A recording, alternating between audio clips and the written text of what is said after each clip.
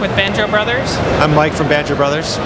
And we're just going to show you a few of our new products for this year. This is an item that we call the bike roll, and it has roughly a barrel bag. It's roughly barrel-shaped bag. It's designed to fit either on handlebars like this, and then has a strap at the bottom to kind of keep it from swinging. It can also fit on saddle loops on the back of a bike or on the saddle rails themselves. And again, this lower strap can go around the seat stays to kind of keep it from swinging back and forth.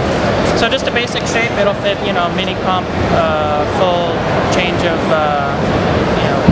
extra tube, patch kit, tools, even, spare shirt or something like that.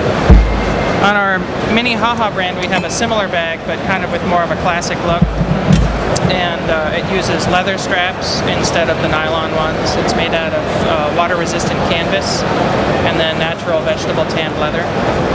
Has similar features with the lower strap and just a very simple closure like that.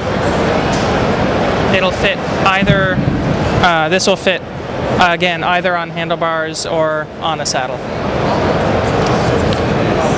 The other item that we have is, we call our saddle trunk, and it fits with two straps on the seat post, and then these two straps that go up and over the saddle rails, and then cinch right here with buckles.